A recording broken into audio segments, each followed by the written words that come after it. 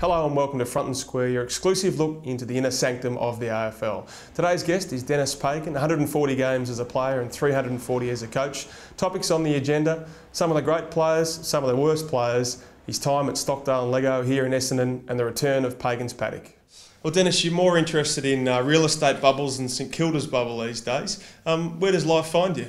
I purchased a real estate franchise with my son.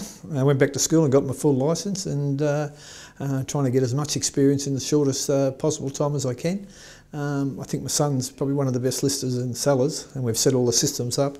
Got a very good property management department now.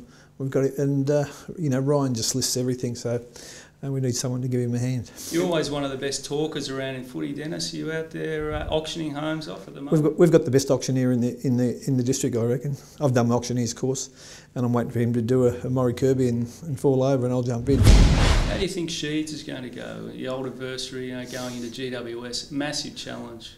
He's a marvel, Mark. Nothing would surprise me. I spoke to him, it might have been 3 or 4 months ago. He hasn't lost any of his keenness and passion, enthusiasm for the game. He's got good people around him. He'll sell the club well, and he'll be good for Greater Western Sydney. I think Wayne Bennett's 61, just signed a new 4-year deal. We are ageist in this community, aren't we?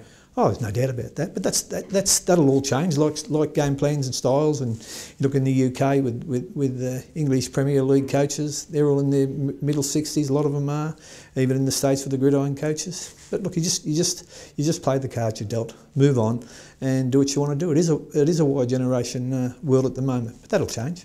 How do you see the director of coaching sort of set up? Could you imagine yourself sitting next to a Bucks or an understudy, and how do you think Mick's going to go sitting in an office next door there?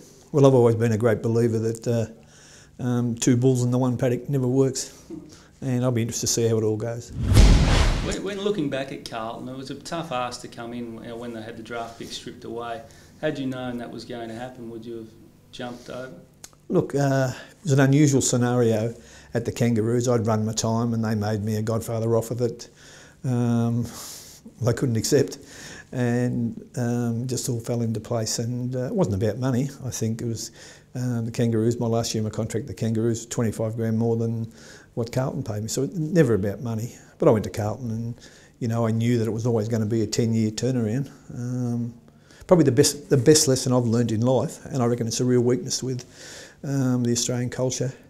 Accept responsibilities for your own actions. No excuses, no regrets, no alibis. Don't point the finger. Don't blame anybody else. And I've stuck by that, and I reckon you're better off doing that. I've been potted by a few, but sometimes you feel like having a crack back, but just think of that. And that was something Ron Barassi imparted on me many, many years ago. You must have been flat the night the draft picks got taken away, though. Well, flat as a pizza we were. Yeah, look, it was. When you see Goddard in the grand final last year, and you know, Daniel Wells would have been handy. You know, and they were that close, Carlton, to handing the keys back in. So they had nothing. Yeah. You know, I still remember trying to recruit blokes and saying, look, you've only got, you know, 40,000 to get blokes come across and money like that. But, you know. Kangaroos, where do you think they're at the moment? A tough start to the year, off-field issues. Is it sustainable, you know, with the model at the moment? And look, I hear a lot of people say, yeah, the Kangaroos, they should have gone to the Gold Coast, or the Kangaroos should go to Hobart. But if that happens, there are no Kangaroos anymore. Yeah.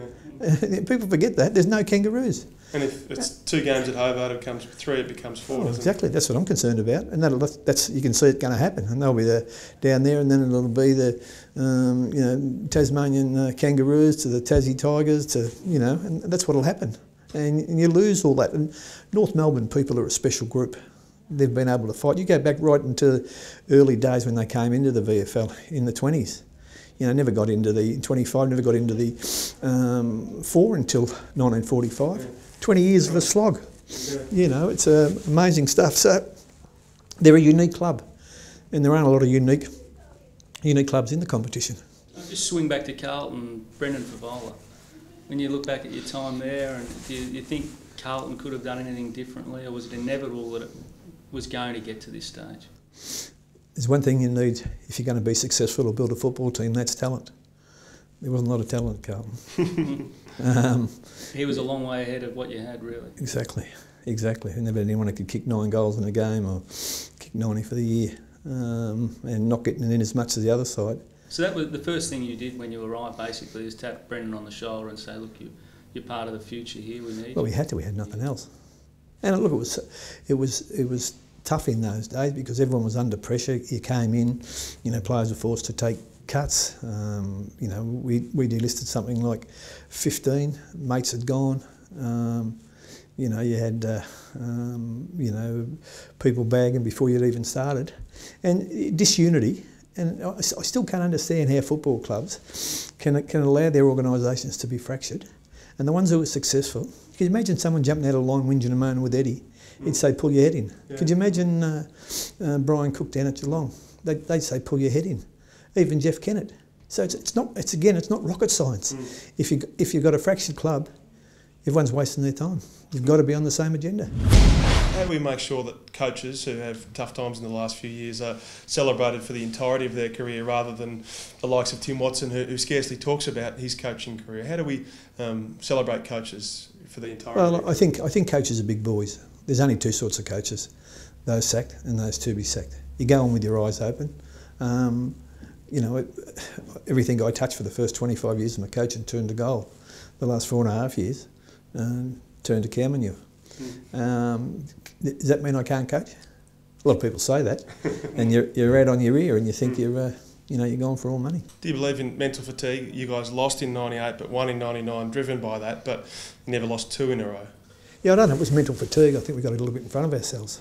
Yeah. We were the best side in '98.